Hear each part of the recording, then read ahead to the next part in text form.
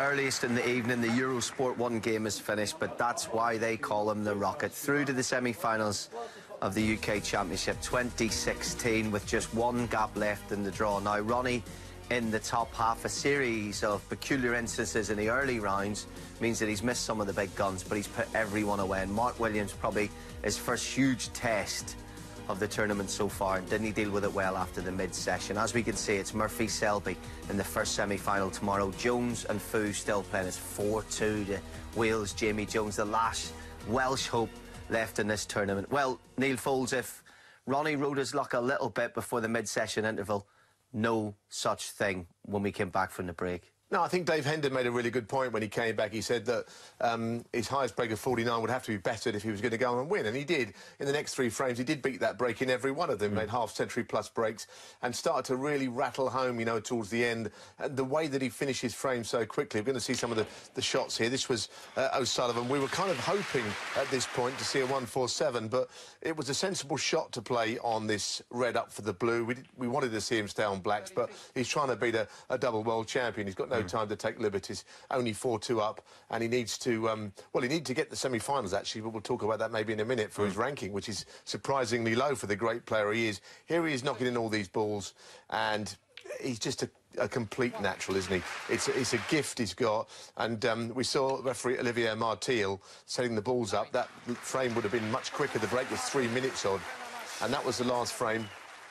And I personally don't think Ronnie was all that happy with the table at the end. I think that's what the chat was about, the little frown on his face with Mark Williams there. I'm not sure he was entirely happy with conditions, but they'll be recovered overnight. But this is why the world of snooker, if you go back a year ago when he was on, you know, he is our Eurosport ambassador, he's very much one of our pundits, but with all due respect, we don't want him on the couch that much because the world of snooker's so much better when he's focused on playing the game.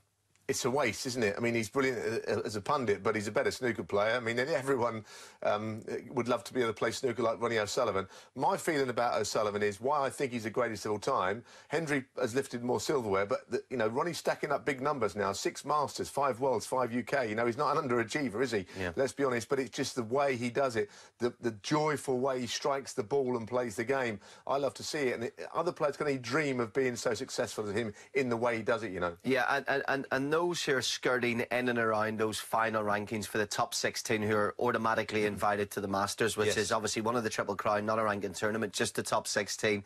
They'll be loving the fact that the maestro is conducting the snooker orchestra so well again. Yeah, you've hit the nail on the head, because Ronnie was outside of the 16, which meant that he was going to be in the Masters as defending champion. Poor old world number 16 wouldn't play in the Masters, but Ronnie's in the 16 now because of all the points he's got. And let's be honest, you know, Ronnie outside the 16 is a bit of an injustice. He's still up there as the top player or two in the world. Yeah, absolutely. So, should we have a look at our picks? I mean, this is... it's just interested in those. Listen, it's just in the running order. It's not me putting it in. Of course not. I would put them up if I was having a nightmare. I'd show you anyway. But Jimmy White, of course, who we call the Mariah Carey of Eurosport, he strutted out in a huff, didn't he, once he saw that Jones was leading? He couldn't bear to be here for this bit. So, this morning we split them 1 each, didn't we? Yeah, we did. And how close was that, Higgins-Selby? We all went O'Sullivan, so that's a green across the board. So the white gets one on the board, so do we all. And in the other game at the moment, Jones leads 4-2. And here they are playing at the moment. I mean, I think Jamie deserves all the credit in the world. He's taken some scalps already to get here. He's leading Fu. I would imagine, just because of the magnitude of what a victory would mean tonight for Jamie, he might tighten up a little bit, but he's in a great position. Yeah, he was 4-1 up at one point, so the fact that he's been pegged back by Marco, yeah, of course Marco can still win, because, as you say, he's got to get over the line. But from what I've seen of that match, we have been looking at it, aside from looking at the Rocket, you know, I think Jamie is kind of, if you like, taken the game to him, attacked, and he's rattled Marco a little bit, and if he continues to play that way, he can beat him. The only worry would be you start to wait for the winning line to come to you, which is not really how to win at any sport. You've still got to go out and do it in the manner that which got you there in the first place. And as long as he sticks with that, I think he can beat Marco. I cannot believe how much of O'Sullivan-Williams that Jamie Jones watched. And people, whether they were on Eurosport 1 or Eurosport 2 tonight, would have noticed it. I mean, his head was cocked just any time he wasn't taking a shot. Is that a good Strange, thing? Isn't it? You know, is that like almost like a counter worry for him? He's having a look at that and taking a bit of pressure off himself when Marco Fu's at the table? Or should he really be 100% focused on his own game? he should be focused on his own game. He might have been looking across but not watching, if you know what I mean, just to take his eyes off the table. But it's not a great sign when someone does that, you know. I mean, usually when a player's 4-0 down, you can't bear to watch what your opponent's doing, but you want to see whatever's happening elsewhere. And it's, I guess, one of the factors that come along with the wall being taken down at these venues now. You can watch the other match, but you should stick to his own because he's doing well enough. Absolutely, and he wants to do that. If he can reach 6 before Marco Fu, he will have a blue ribboned night tomorrow night in the semi-finals, the second biggest tournament in snooker, against this man, Ronnie O'Sullivan, who's talking with Matt Smith. In pretty short order, Ronnie O'Sullivan is a semi-finalist. Mark Williams huffed and puffed, but didn't really get near you. First 4 frames was a bit, you know, nip and tuck, and he played a good frame to go 4-all, and, you know, it was keeping it pretty tight, and, you know, I couldn't really, we both, you know, it was, I suppose, a fair reflection. Then after the interval, I started queuing all right, and, you know, once I can start queuing well, then, you know, I don't really care if I win or lose. I just want to, like, you know, enjoy myself out and perform well, and, you know, a lot of my game, although I score heavy and whatever, a lot of it is based on my tactical game. And if I can get that right and I can start sort of buying myself a bit of time and, you know, I can find a bit of form, then, you know, I can reel off 3, 4, 5, 6, 7 frames on the spin. So for me, it's just about, you know, just getting that ring craft back, finding them telling safety shots, which kind of buy me good opportunities, put pressure on my opponent. And, you know, if I can score a few, then, you know, I feel a bit more settled.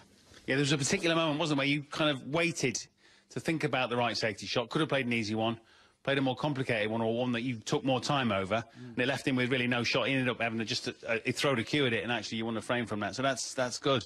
Yeah, but it's not. Yeah, I mean, that was.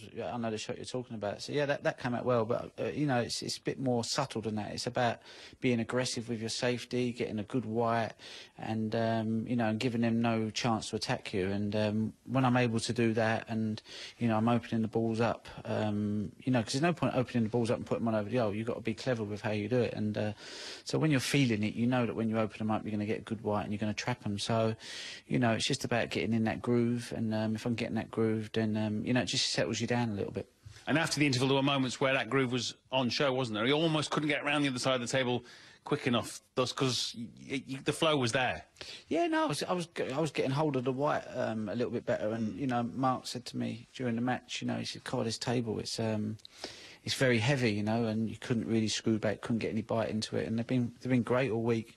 And he said to me afterwards, he said, if you're struggling on it, he said, what chance have I got, you know, because I've probably got a bit more cue power than Mark. And so it was a tough night for both of us, but I just had to be professional. I got frustrated early in the 4 frames, but I allow myself to get frustrated as long as it doesn't affect my next shot.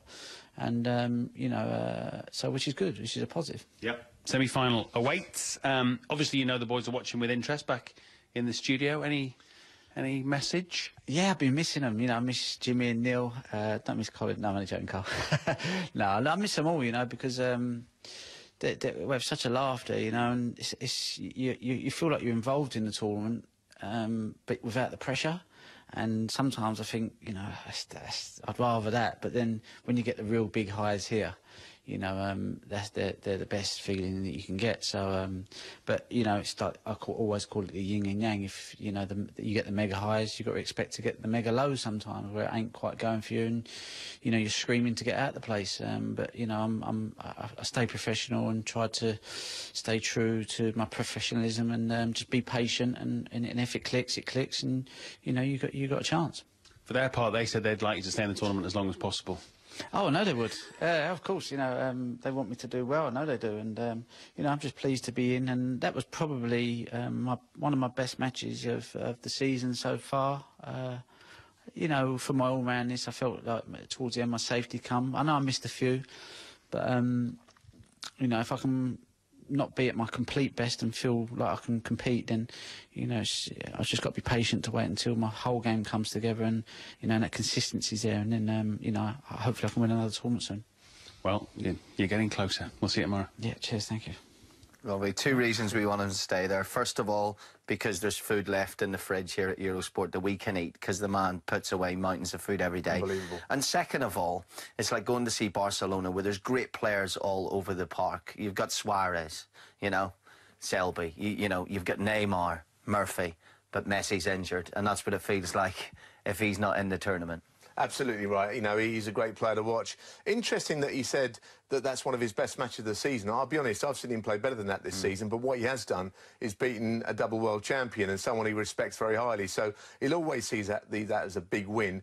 And I thought I was right about that. The table clearly wasn't 100% because at the end there was a little discussion between Ronnie and Mark at the handshakes. That will be recovered overnight, so I can expect the very best of conditions all weekend. How long does it take those guys? So we still at the moment, of course, they have to wait because Jamie Jones, Marco Fu's still playing 4-2 at the moment to Jones. Although, oh, well, touch wood here. It looks like he's about to go 5-2 up. So let's say they get onto those tables at about 10:30, say.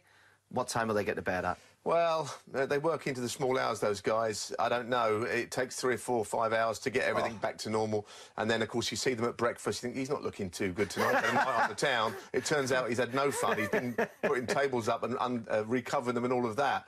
So these fellas work very hard. And they're unsung heroes of our game, you know, guys that you only hear about when the conditions are bad. When they're good, that's how they should be. But it's like one of those jobs, really. Yeah, so just finally, an honest opinion. Heading into the semi-finals, heading into our big weekend here on Eurosport, and every single shot will be live in Eurosport 1 and 2. Don't worry about that, right through until that famous trophy's lifted. How do you rate the UK Championship so far? It's getting better and better, and I think, you know, with O'Sullivan in one half of the draw, he plays the winner of the Fu and Jones match. I'm not feeling it too much for their chances. I think Ronnie's playing better than them. The other match, it's very interesting, a tactical battle. Selby hopes to win against a great putter in Sean Murphy, so it's really warming up now after a good few days. Excellent. Well, listen, let's just tell you exactly those timings for the big semi-finals tomorrow here on Eurosport. So we'll be in Eurosport 2 tomorrow for Sean Murphy against Mark Selby. So join us at 12:45. We'll have all the build-up to that before the players walk on. An easier day for Sean Murphy today, an epic day for Selby. And then it will be Ronnie O'Sullivan taking on Jones or Fu, with Jones just about to go 5-2 up. And you can watch the conclusion of the last quarter-final on Eurosport 2. You won't miss a shot of that, so you can tune in there. That's it from Neil and I tonight. I think it's safe to say that our guy who usually sits on the couch is better off round the table. The Rocket is back.